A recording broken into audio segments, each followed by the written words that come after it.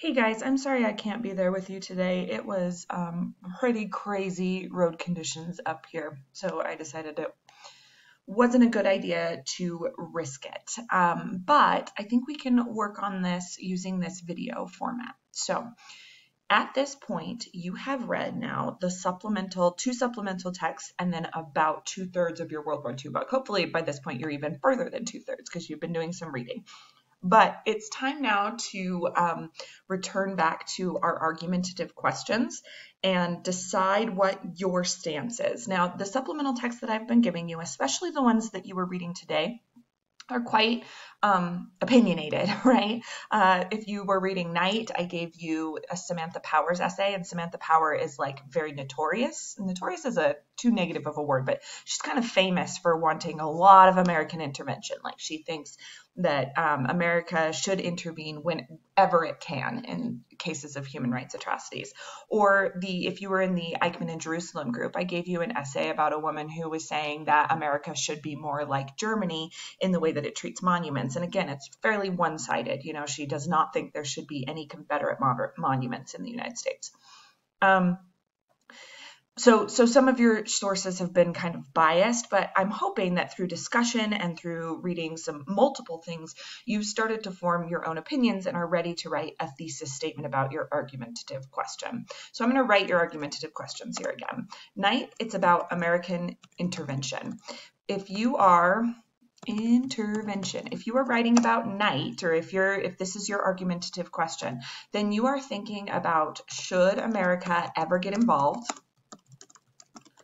You're thinking about when they should get involved. You should think about how they should get involved. And you're thinking about like what the circumstances then are going to be exactly when America gets involved in these kind of atrocities.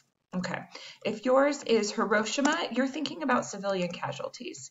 And you're not just thinking about, is it justified in the bombing of Hiroshima? Because there have been many articles written about that. Let's kind of expand that and think about when or if ever you can justify civilian casualties in war. So justification for civilian casualties is what you're thinking about. And if you can, you're thinking about how can those be justified then? Okay, if you're doing Eichmann in Jerusalem, your question is about how do we treat our own country's atrocities. So when your own country participates in something that you're ashamed of, which as far as I know, every country has done, then you're trying to decide what do you do with that information. You can think about punishment. You can think about how to achieve justice, or you can think about how to memorialize. And there's different tracks you can take there. And then if this is a man, the Primo Levi text, you're thinking about dehumanization. Now this is a tough one because the question isn't so simple as what's your plan for the future, right? The question was about what are the effects of dehumanization. But what you could do is you could think about it in other contexts. So you could think about dehumanization in prisoners or in war or in immigration or in racism. You know, you can think about when dehumanization shows up in our own lives, because it does not just happen in the Holocaust and now we're done with it. It continues to be a tactic that people use. You can think about what our response to this tactic of dehumanization should be, or you might think about what is the worst effect of dehumanization. And that could be kind of your focus. But as I want all the groups to look at this, as I'm like telling you what to write about, there are many options.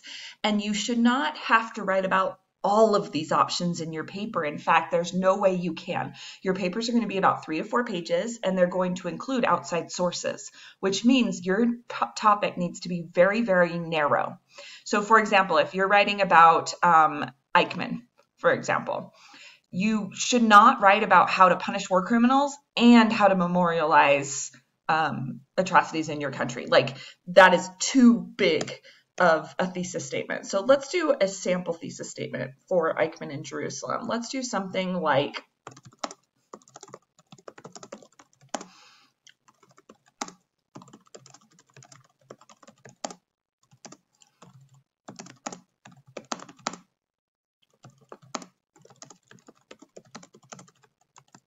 let's see, no, not seek. Let's say we need to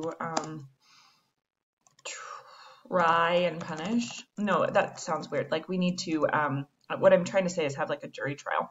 We need to conduct a jury trial to assign responsibility to those who allowed the atrocities to happen.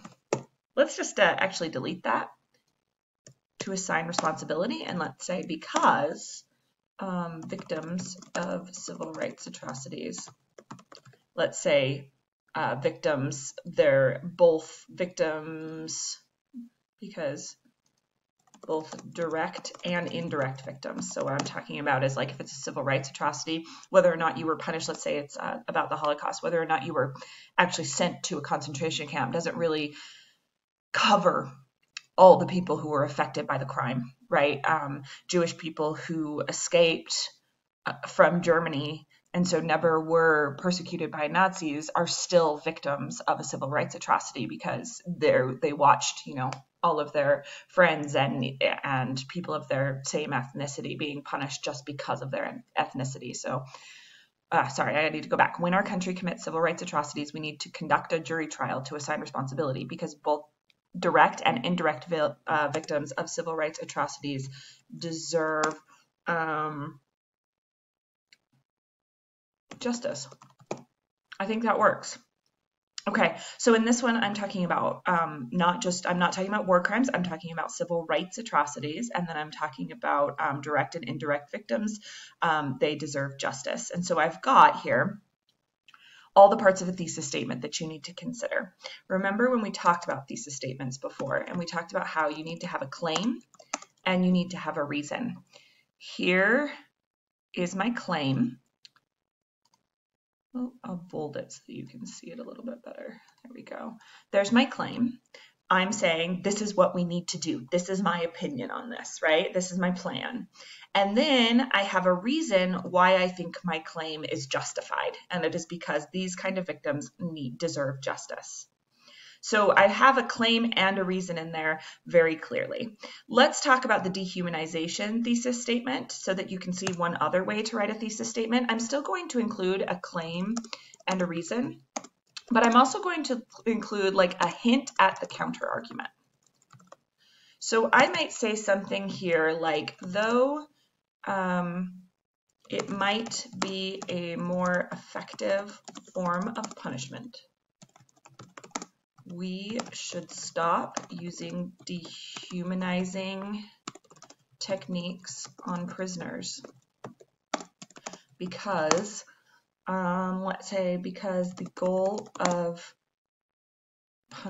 imprisonment is eventual rehabilitation, and you cannot recover from the effects of dehumanization. I'm going to actually say, and dehumanization has lasting effects.